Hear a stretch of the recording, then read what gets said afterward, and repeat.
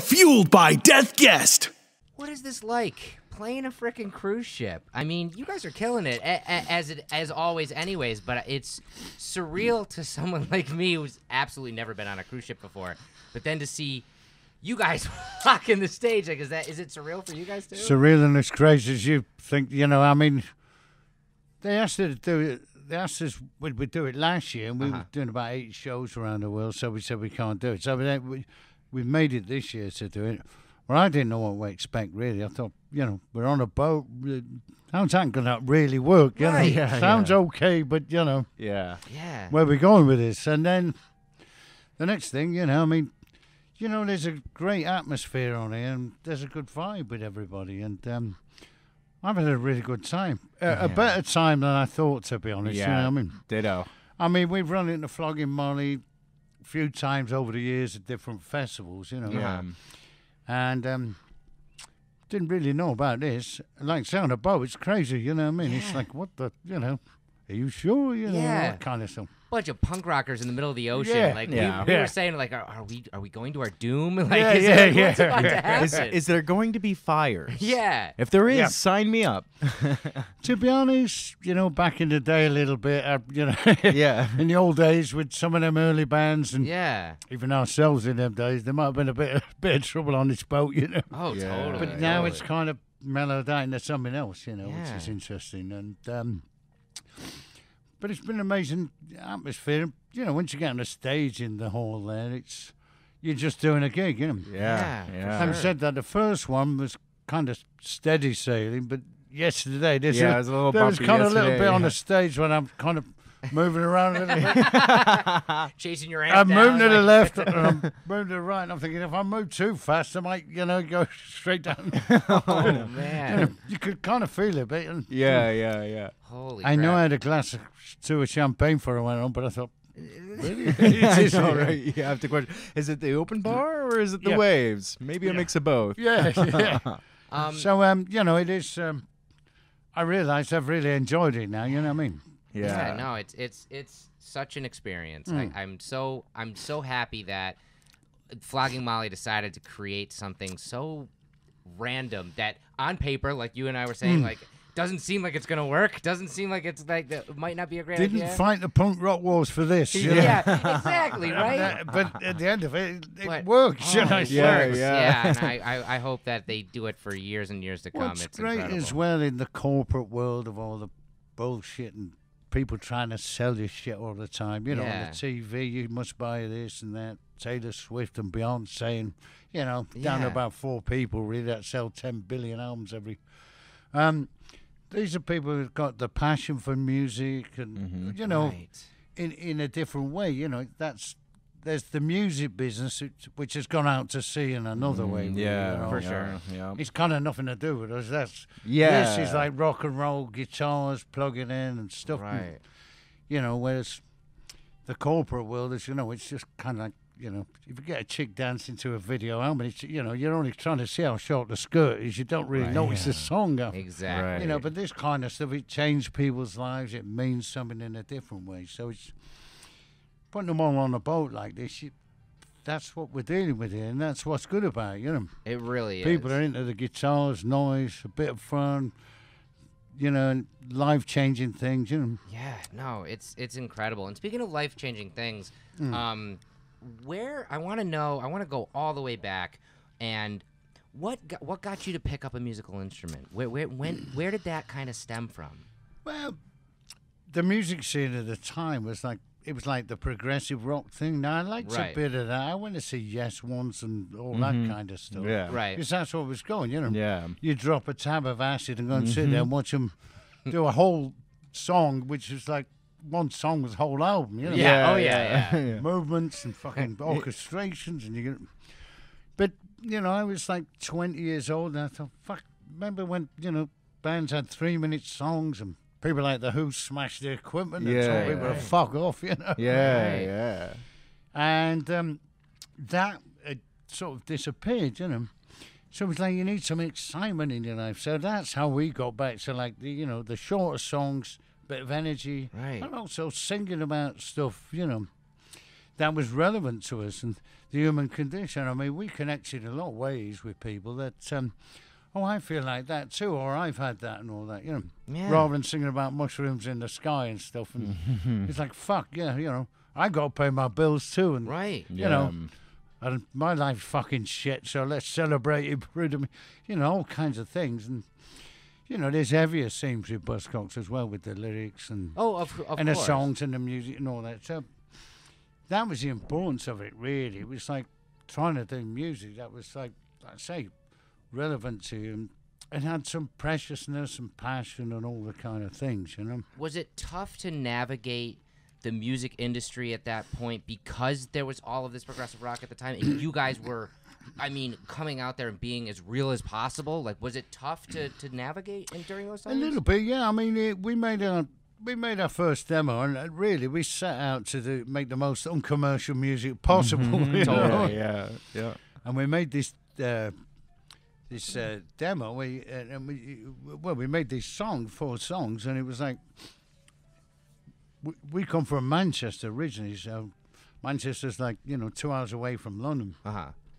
2 hours on a train with 200 miles, and it's like if we go with these tapes, they'll probably laugh us out of the building or something. So we came up with the idea of making our own record. Now I know back in the 50s used to do it in the States, but even that, everybody's kind of like, if I do a nice song, I'll get a deal from this big kind A&R man. Yeah. And you got to suck dick and do everything else. Yeah, And we yeah. thought, what the fuck, you know?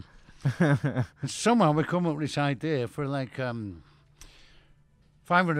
say $500 equivalent. We can make 1,000 records to the people we're playing to in Manchester. You know? Yeah.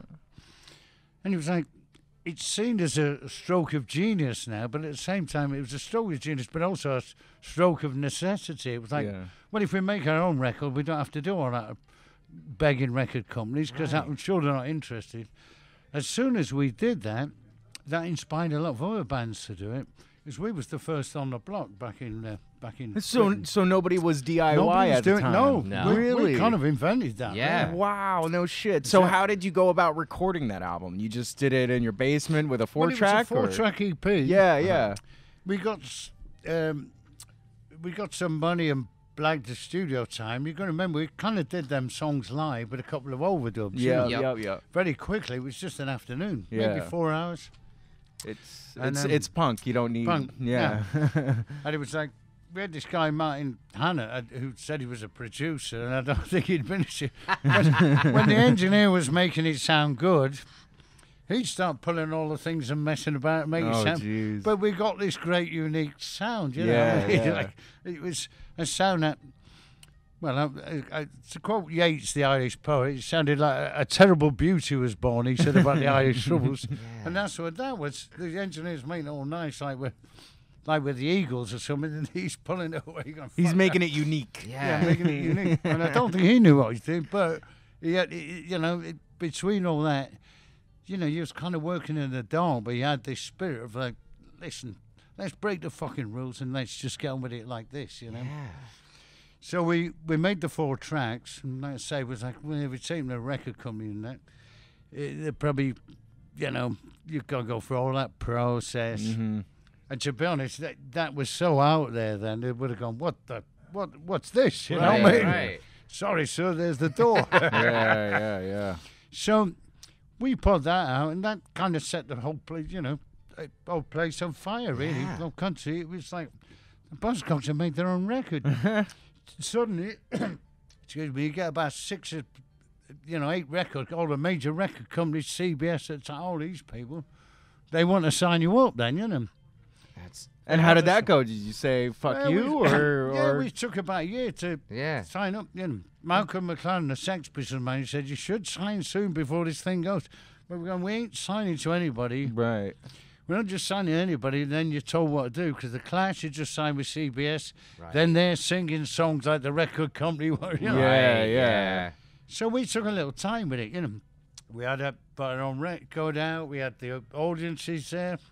What he had done was pull the carpet from the record company's feet, so they didn't know what this punk rock thing was in the beginning. No, not at all. So that was, you can't plan these things, but this is how it all started to evolve. Yeah. Almost seems like a perfect storm. Yeah. But we never envisaged all this. It's like, well, if you can't get a deal, funny enough, we can make our own record. You know what I mean? Right. Even that took a while to, now it seems so easy, but it back in that day, it was just like, well, if we do that, at least some of the fans can hear us on record. Yeah. So away it went like that, Right. Was that the moment when you guys as a band were like, okay, we can do this as a career? Well, we never thought about that, really. It was kind of like just go for the day-to-day thing, really. Like now you hear these people say, like, my music career and all this. Right. It was just like, well, if we get a gig next week and maybe on the week after, we'll see how we go, Yeah. I mean, we never sat down at a table and marketing and planning things. Yeah. All that fucking bull crap they do now. Yeah. It's like you don't know what's going on. You could be dead someone. So, we just took it. But also, the main thing about that first EP, it touched the nerve with people. It was like it touched their souls and their minds and going, I feel like that too. Yeah. That EP, that first 1,000 sold within, minutes and days. Wow. It's faster than an email. It's like, how do people in Scotland and America and, Mexico and all that stuff, how do they know this record's out? I don't know how. That's so in those crazy. days, because you used to write a letter that'd take 3 or 4 days to get away. So suddenly, people relate to all that, and you can't beat that. That's more powerful than any it's authentic. marketing. That's why We it didn't caught have fire. billboards. We had nothing. Yeah. It was just like, I got it. I heard that record. I got what it, and away it went from there. I think that's why I attribute that to a lot of the success of Buzzcocks, of what you guys are, because you're authentic. You always have been authentic, and I think at the end of the day, that's going to resonate harder with anybody than this flashy girl dancing with the short skirt, like you were saying, or whatever. Like that's gonna I think that is an incredible and inspiring way to look at. We've what never you do. tried to sell or plan things in that. Exactly. Who do you think we are, Green Day? I'm sorry, I know they love us, but some people say to me, they're not the real deal, they're like the manufactured one. I'm not here to say that, but I've heard it said. listen, I love them, but we have heard it said. But the difference is, it's like, we made the music, we didn't want to be seen coming out of flashy nightclubs and all this kind of stuff, or making videos with chicks hanging off, Right. Leather pants. And But let me just say this: when we eventually signed this deal, this guy Andrew Lauder used to come to the gigs. A lot of these A&R men started coming, and to be honest, after that first record, because we had people taking them out of the sleeves, the plain sleeve, and putting in the picture sleeve. Even me and Pete did a couple of them, and then we'd go to a bar around the corner and go, we can't let it. So we realised we had gigs, you couldn't carry on making the records. right. So eventually we signed this deal, and one of the reasons I said we want to have artistic control a bit what we do. Right. You don't want to sign a deal and then they go, here's how to walk and talk. Yeah. And Right. don't tell anybody you're married as you used to do in the Yeah. 60s. Not that we were, but all that stuff. Don't do this and that. Record companies kind of like that sometimes. And then we said, well, the first record on the major United Ice label was going to be called Orgasm Addict. So they got a release deal. Now the A&R guy, Andrew Lord, that signed it, said, that's cool with me. But the pressing plant wouldn't press it. It got delayed 3 weeks at least while they negotiate. They're going, we're not printing this filth and all that. Whoa, That back in the day, 77, Yeah. I know we've had the rappers calling people hoes and God knows what. yeah. But at that time, it wasn't like that. So Yeah. it's like, Orgasm Addict? You're kidding me.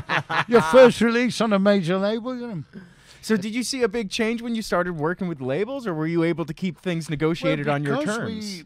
We negotiate on our terms. Yeah. It's like, that's the first single. Now everybody knows what, everybody's had a fucking wank or a top, had a little shuffle. They know what Orgasm Addict is, And, we're going, well, that's poetry, really. That's modern poetry, It's not just filth. Yeah, exactly. Depending on which way you look at it. But, Yeah. Exactly. It's artistic. but I got to say, the amount of people that come and say, when I bought that record when I was like 14 or 15, the mum and dad would hear it upstairs in the, go, what are you listening to? Orgasm? Yeah. That's how as sophisticated it was, and that's how innocent he was as well in some ways, you know. Yeah, for sure, for sure. But what was great was getting that out on the major label, you know. Of course. And then the next one that came out, what do I get? The B-side was called Oh Shit, so they came out again. We're not printing Did that one this get film. delayed? Yeah, of course. That's why you got the best. Speaking of those days when you know that's coming out and you guys are catching fire. I'm always curious from like bands like that, you know, are catching fire in your hometown, in your area, and then then you come over to the States. What was it like when Buzzcocks finally came over to the States for the first time? Well, we took about 2 years to come over because we was doing well in Britain and we was doing a lot of them top of the pops things. Yep. All that chart stuff. We was having chart hits. Yep. It was needed for there, and then we was doing a lot of shows up and down Britain and stuff. And you know, suddenly, like say, it all caught fire. You know, suddenly, like this punk rock thing came like a carpet bomb. Oh my gosh, yeah. But like I say, it was all word of mouth now. It was an amazing thing. And it's like, yeah, we've got to get to the States at some point. But somehow it turned into 2 years before we got here, you know. And we played 2 nights at the Irving Plaza, and the Ramones came to see us, you know. Oh, wow. Unfortunately, I think the drummer, it was live on the radio, and the drummer pulled the ID down, which was probably, you know, sacrilege in those days, probably. You know? Radio XX, whatever. Yeah. Drummer pulled that down, and then the radio people went mad, and some fight broke out backstage. So we were just told to run, you know. Oh my gosh. So we kind of met the Ramones, and we're sorry, Joey, Johnny, we've got to go. We've been told. Oh, man. A lot of trouble at that gig. Like I say, if that was on the boat now. Wow. But we did the 2 nights there, and then we ended up, you know, doing things up the coast to LA, and the first gig was at Santa Monica Civic. And the reason why I know it's 2 years because there was a lot of people waiting by the bus to, you know, sign things and say hello. Yeah. And they said we waited 2 years for this, and of course we didn't realise it was that long. So we did the Santa Monica Civic on the first. I do remember Elvis Costello was playing the whiskey. I thought, well, if he's playing there. Right. Yeah, okay. yeah. I thought if he's playing there, we're going to play some fucking dive bar somewhere, you know. Yeah. And Santa Monica Civic was sold out, you know. Wow. Whoa. That's on your first tour, you know. Wow. So the reception was incredibly well when you came to the States. Yeah. That 2 year delay, really, which wasn't a deliberate thing. Right. But it built up anticipation. Yeah. Which It's is like we'll awesome. get there. It's almost when we like you were can. trying to market. Yeah, absolutely. Well, it was like, fuck, we'll go there one day if somebody sorts it out. We're on the tours in Britain. Yeah. What was your personal impression of the States when you got to come over here? Well, you know, going in New York, being at the Lexington Park Hotel there, we stayed up. It's that classic thing in the 70s. There was the films Kojak and that with steam coming out and all that kind of stuff. You've got to remember, people like David Bowie had been there and he'd been to New York before us, all these kind of people. It's like, wow, that must be great to go to New York, you know. And then you was finally there, and that was amazing. It's like we touched base, you know, we're here, you know. Wow. So I loved it, you know. Yeah. Thing was, I think we spent the first 5 hours here drinking Budweiser in the bar. You know? Is that the thing to do when you first land in America? Sure. You Well, go straight to it was like, you know, that you can get Budweiser in Britain now, but at the time it was like, wow, this is the American beer. You know? Yeah. It's like going to Ireland, going straight for the Guinness. Yeah, you know? exactly. That's the kind of thing. But, it was exotic, New York, and the States itself, you know. Yeah. You got to remember, we grew up with Batman, the 60s one, and Yeah. all the movies, and Adam everything, West, all the, you know, Yeah. all the preconceived things you have about it. So it was always good. And they always said you got to kick ass in America, you know, so we embrace that as we do. And it's like, look, in America, they don't give a fuck about what shirt you're wearing. It's about this, you know. Yeah. And that's why a lot of British bands, can't kick ass sometimes when they come over here. Some of them failed, you know. Yeah. in the day. It happens.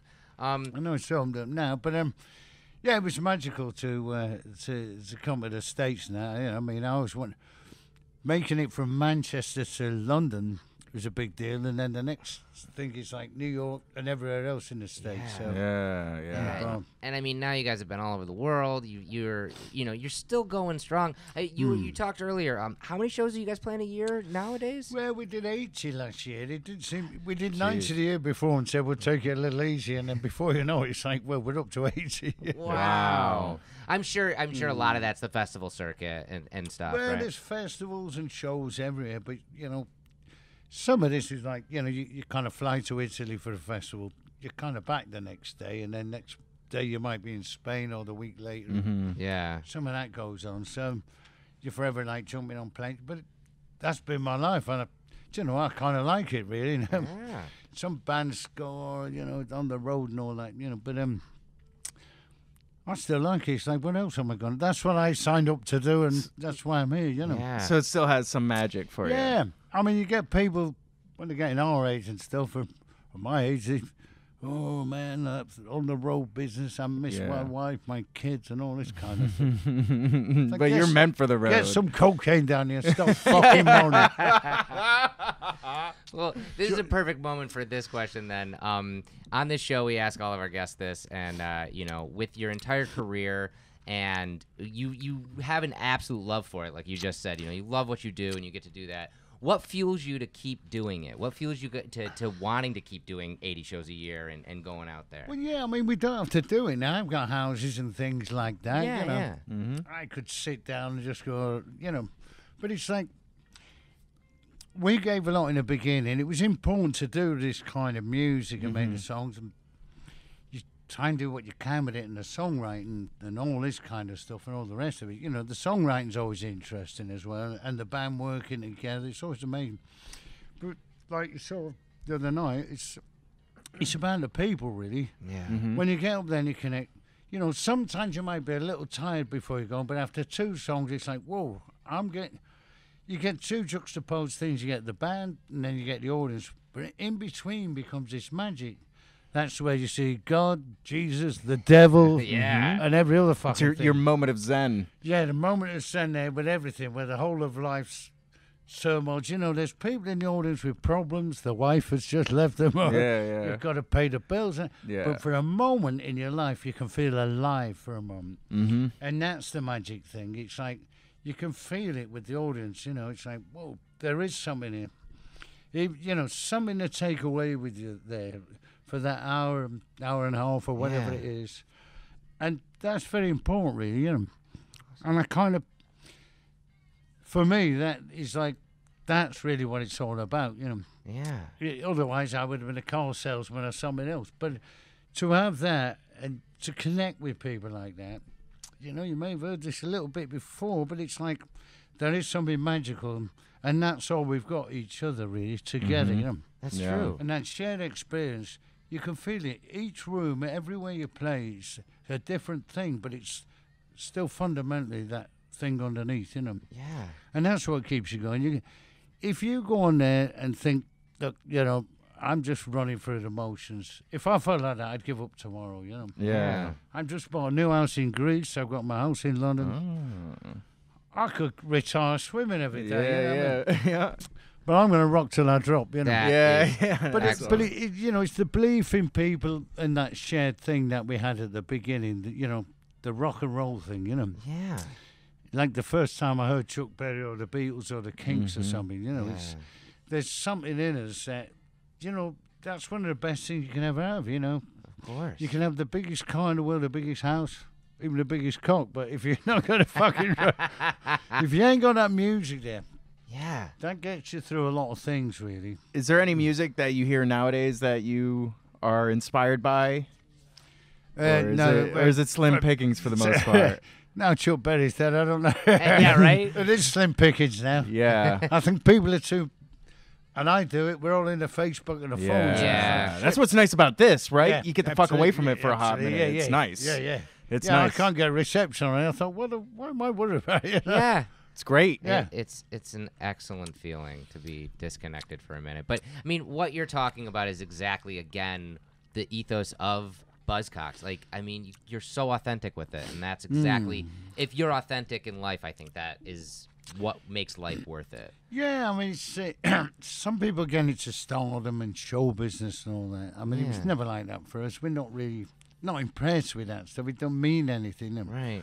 You don't see all the greats hanging about with all these kind of dudes and people off them, Yeah. Even Bob Dylan will check into a motel somewhere because he's already recognised in a big, Right, exactly. People like that, you don't see them giving it the big one, with big cars and stuff, and people's faces on the news. And, Right. But I mean, it's about a life-changing shared experience thing. I mean, it's that love of the music and the power, and even like on this boat today, there's a lot of feeling, a lot of things there. The people they're dealing with, they're getting what you're doing. You know what I mean? Yeah. And that's so important, because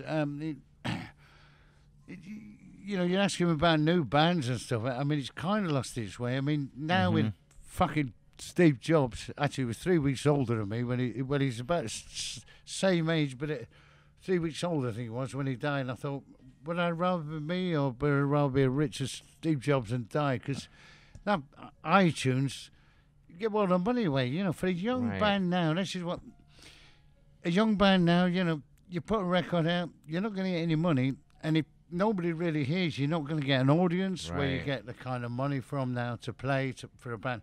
Yeah. So it's very hard to turn anyway for a young band now, which really saddens me with it all, Yeah. Yeah, I mean, Spotify giving everything away and all this corporate stuff. We talk about it all the time on the show because it happens the same thing to actors, where it's like now with technology, anybody can make a movie, anybody can make music on their own, which seems like a great thing, but the downside of that is that everybody's fucking making music in their own. If everybody's shows doing it, is anybody listening to it? Yeah, exactly. To see how can you discriminate against what you're actually going to like, and it's too many goddamn choices. Yeah. Well, I like saying like that. It's like Christmas. Remember at Christmas, your mum would have the box of chocolates, or you eat the full box of chocolates, you feel sick. Yeah. Yeah. So you go on like YouTube or something, you can see everything, or Spotify.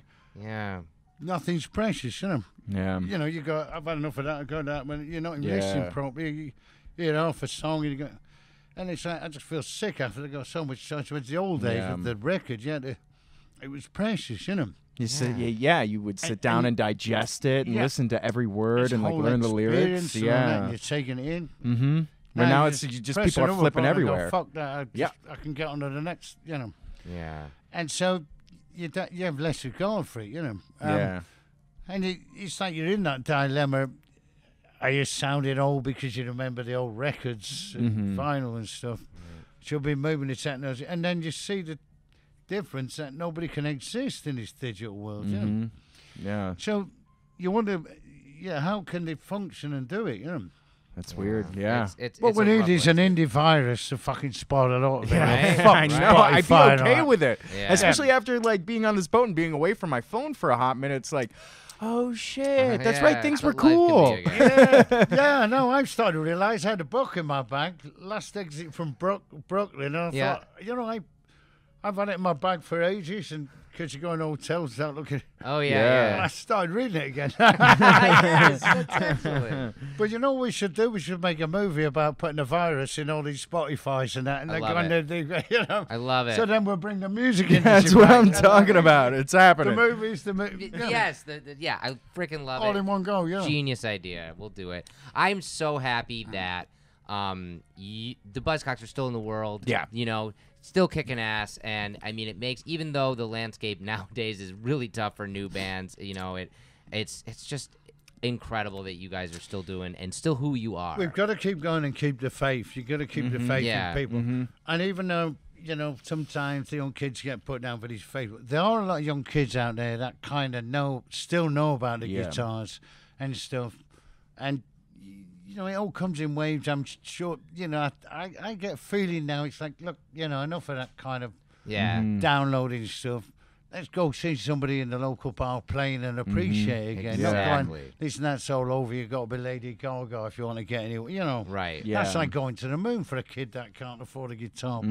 Yeah, I think culture will kind of get tired of the shininess that what's going on with technology now, and they'll get back to the authentic side of things for sure. I know there's a lot of computer geeks and stuff, but at the Yeah. same time, there's a lot of people.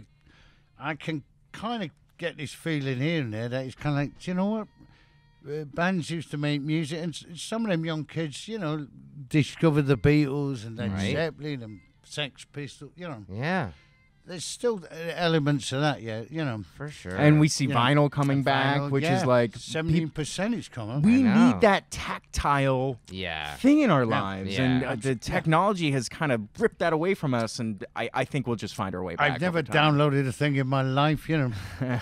I've had a dump, but I've never downloaded. That's about down as I get, man. Deep down and dirty. Yeah. I've never downloaded things. I've never seen Spotify. I know it's there, you know. Yeah, Right. yeah. I mean, Yeah, fuck no. that, you know. Movie about a virus. I'm in. Yep. It's I'm in. But also, let me tell you this. I mean, you'd say back when we went to 5 months, I've just brought a solo album called Inner Space Time. Yeah. To my journey on that.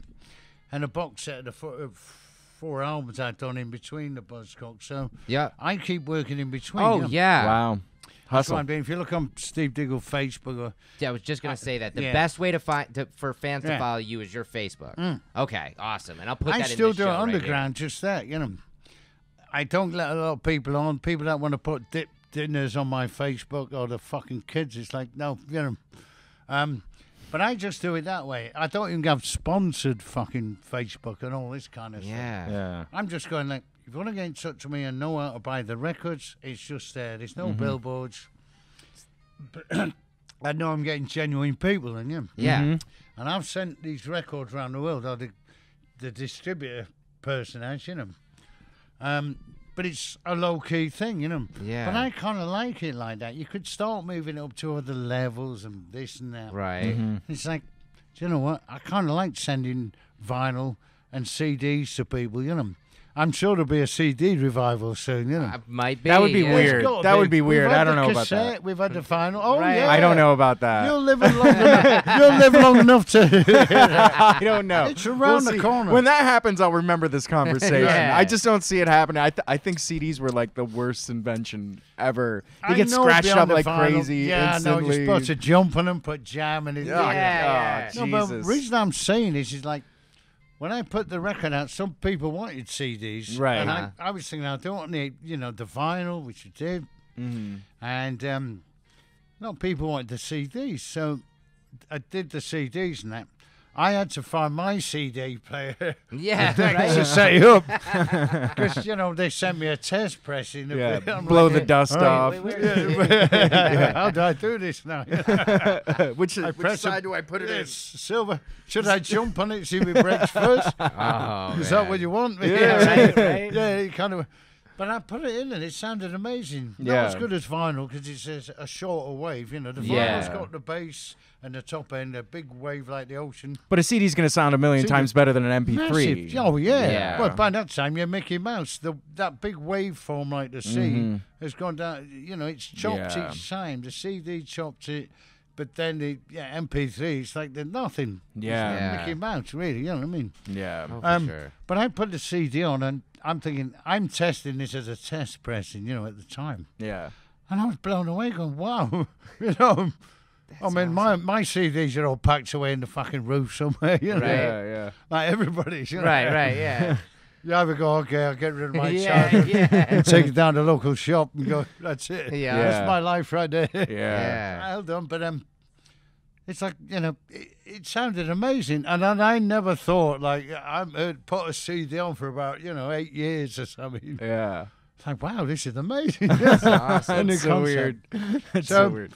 I'm selling CD box sets now, mainly to do that for the physical thing. But they've gone to Russia, China, States, That's excellent. everywhere. Awesome. But what I'm home with is the fact that people want the CDs. Yeah.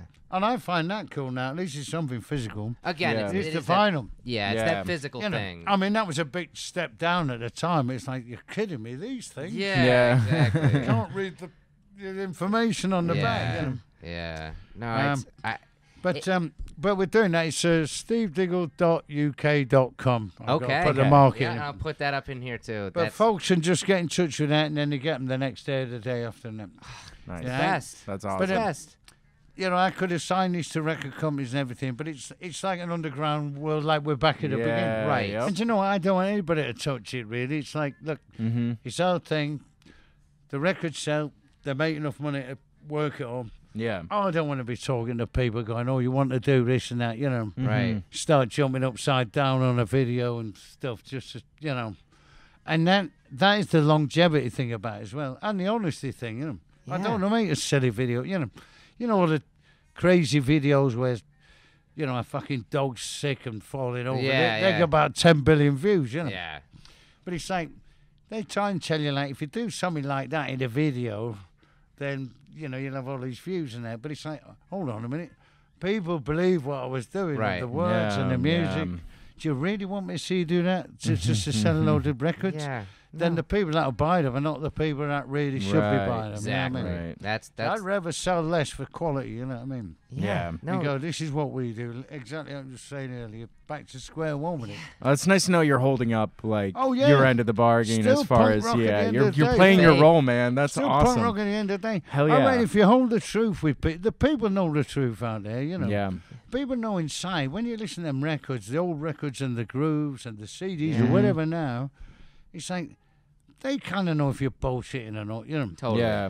You know, you can hear some people, some songs now, well, it's all made on computer sound candy. It's Yeah. just saying, I want to hear it.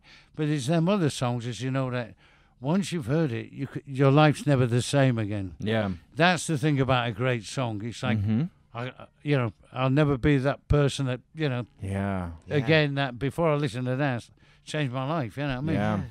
And those are the ones you want, really, you know? And that's why I try and stick to, because it's a matter of life and death, this stuff, really. It really to is. me, you know. No, oh God, that's You the know? best outlook. It Yeah. really is, especially in this business, and it gives me hope. It Yeah. really Yeah. does. Well, Yeah. that's what we got to have. We got to have hope with it, you know, and we got to have the belief in it, all that stuff. Yeah. And a lot of people getting that. I'm sure a lot of young kids as well.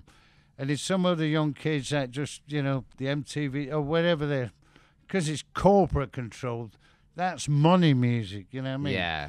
This song is saying, give me your fucking money, you know? Right. It's not saying anything about you or your heart or your mind or anything. Right.